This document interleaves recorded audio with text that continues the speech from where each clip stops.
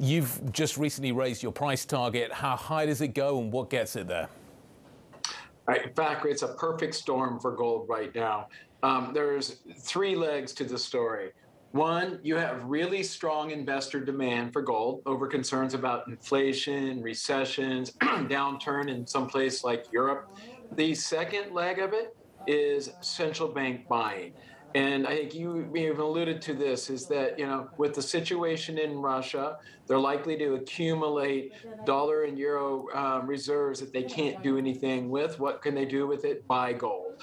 And then you have central banks, in places like China, Turkey, diversifying for de-dollarization reasons. And then you have diversification reasons in places like Brazil and India. So central bank demand, up somewhere around 750 tons this year, all-time record. By the way, just going back to the fear-driven demand, the investor demand, that ETF is likely to break 4,000 tons, up another 600 tons, given our forecast. And then finally, you can't forget about the physical demand for gold, particularly from places like China and India. Fourth quarter, also very, very strong. You put it all together, it's the strongest demand from all three channels that we've ever seen. The last time we saw this type of demand strength across the board was 2010, 2011, and gold rallied 70%. Our target is 2,500, which suggests about $500 more upside from here.